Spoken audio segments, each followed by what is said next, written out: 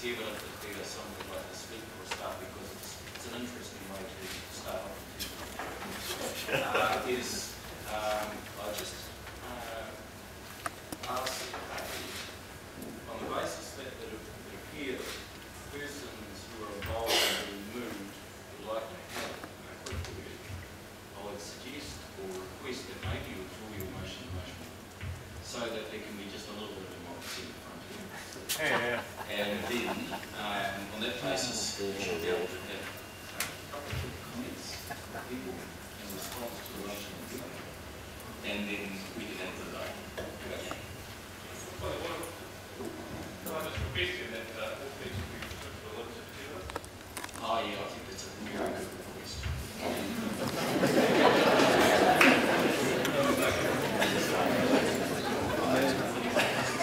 Okay, so anybody who would like to speak can do so now.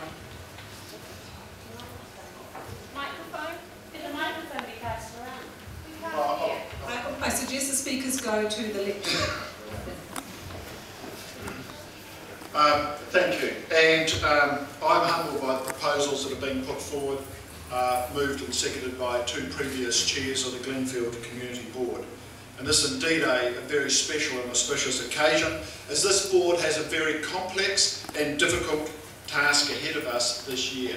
Important work has to be done before Christmas. And I'm happy to put my name forward based on the credentials that I have.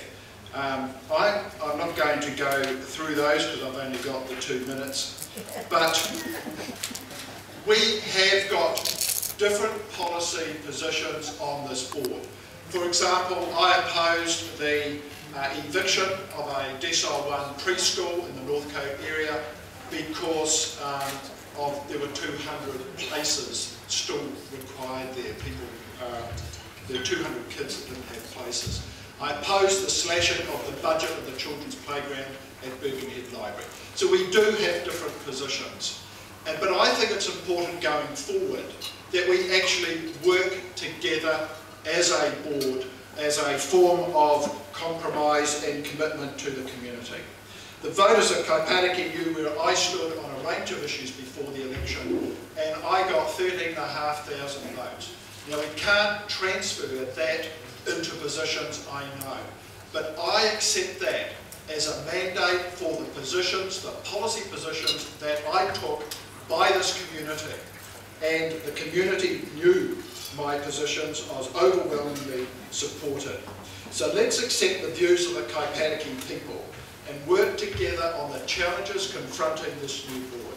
I'm willing to work to resolve the issues and develop the best plan forward for the people of Kaipatiki and gain agreement for the Auckland Council.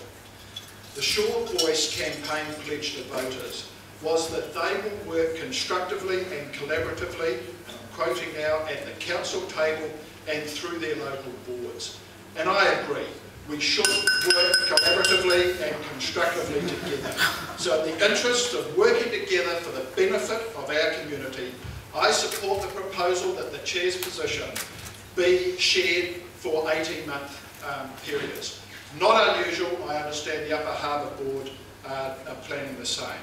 So my challenge to the tickets represented at this table is to put aside their prejudices and party politics as they promise their voters during the campaign, and show the people of Kaipatiki that their wishes and priorities will not be ignored.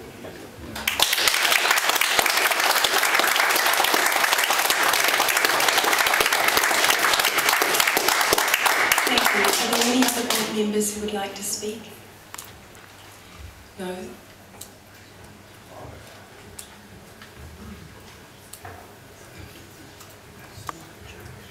Okay, so we'll put the motion now. All those in favour say aye. And against?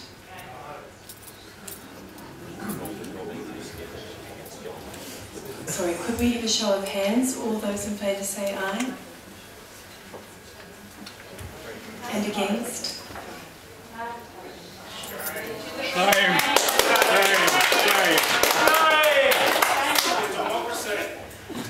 Okay, so the motion was lost, 5 votes to 3. We will now call for nominations of the chair.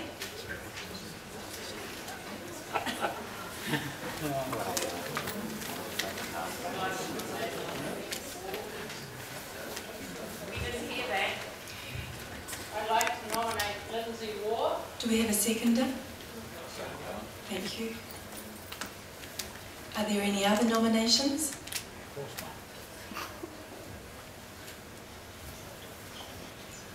Could we have a vote on a show of hands, please?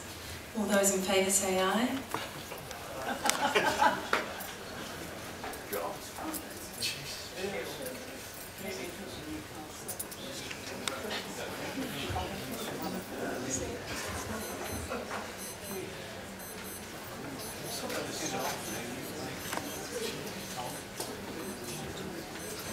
So, I'd like to announce that the chair of the board is Lindsay Waugh.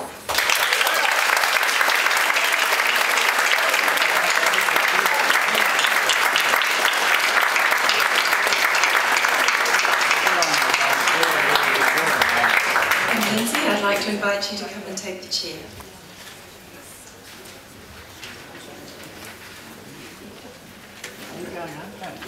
Think so? No, no,